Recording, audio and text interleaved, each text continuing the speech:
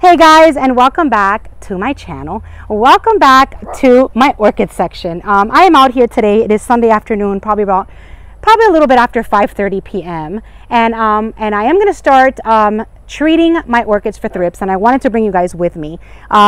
You guys, I did discover that I do have a thrips problem, and it's something that happens about 4 or 5 times a year. This time it happened for the first time in my orchid section. I need to treat it. I need to attack it before it gets worse. Some of you guys have never experienced thrips, and some of you guys always message me and ask me questions. What does thrips look like? How do you treat it and all that? This is why I want to make the video that I'm making now. So basically what happens is that when you start seeing a beautiful flower spike starting to bloom, somewhere in between the blooming right before it blooms, that flower spike turns brown and all of the buds kind of dry up. If you're lucky enough to see at least one flower, that flower comes out really dark. It comes out really brown and dry because those little tiny insects that are microscopic are sucking the life out of them. So right here I was expecting about 7 blooms. And if you can see right here, you know what, let me try to bring this down just so I can show you better. So if you can see, and this is super heavy. Oh my goodness. Okay, this is really heavy. Let's see how I can do this. All right, so you see how this is, let me just hold this right up the right way.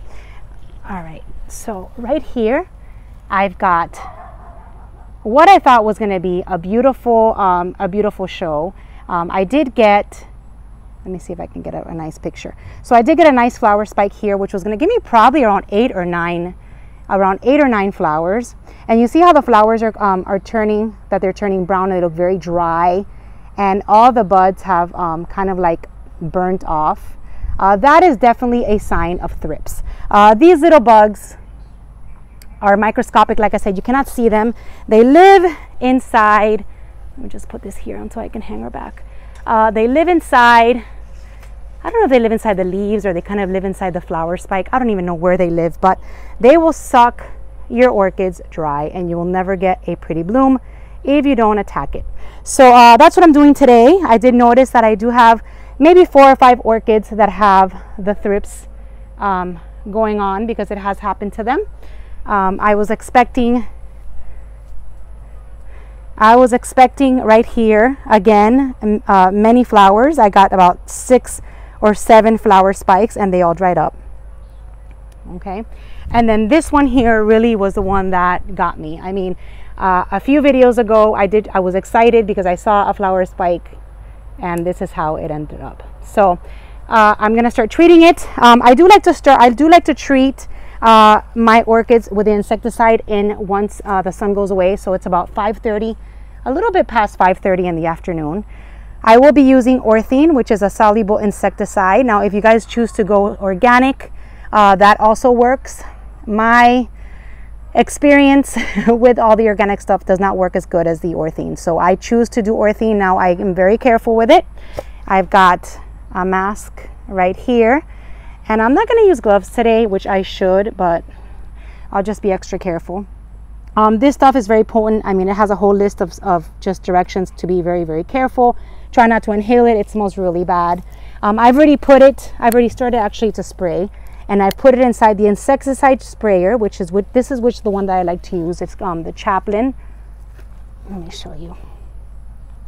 So it's this Chaplin 6 gallon insecticide sprayer, and I did put 3 teaspoons.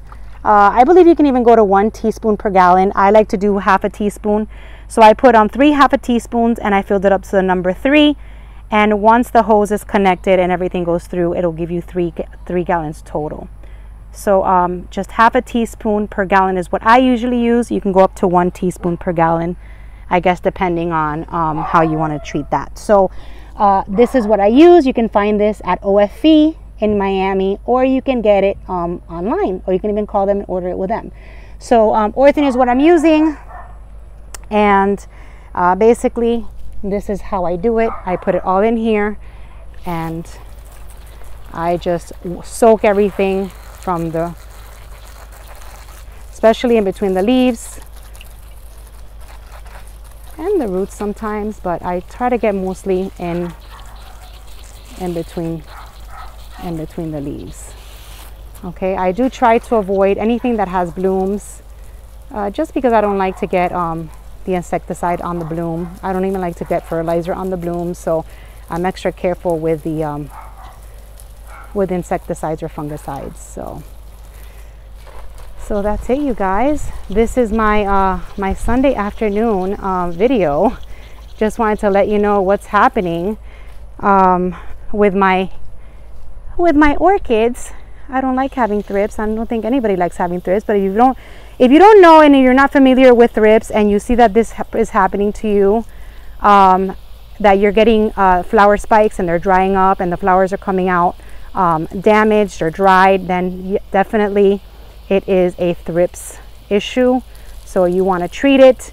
Not sure what is natural, you know, how to treat it naturally, maybe the hydrogen peroxide. I don't know that method, but like I said, the one that I use is Orthene, and you can probably get that either Amazon or a store. So I'm going to finish treating with thrips.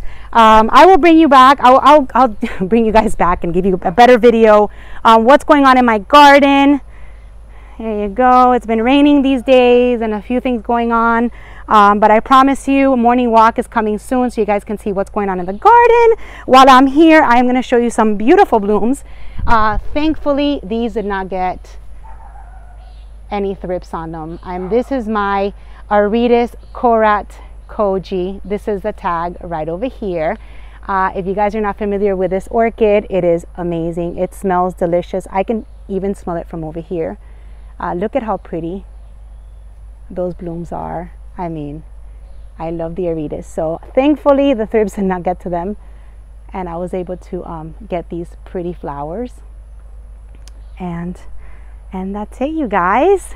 I will see you guys in my next morning walk. I'm expecting some flowers coming in soon for my catasetums, and that's it. I hope this video is helpful. If you have any questions, comments, or concerns, leave them in the comment section below. Again, Orthene you can find on Amazon, or my favorite orchid supply store, which is OFE in Miami, and they believe they have a website, OFE International. You can get some of that stuff, and the insecticide, they also have that, so that's pretty good. But that's it for now. Thank you for watching. Have a wonderful day. Bye bye.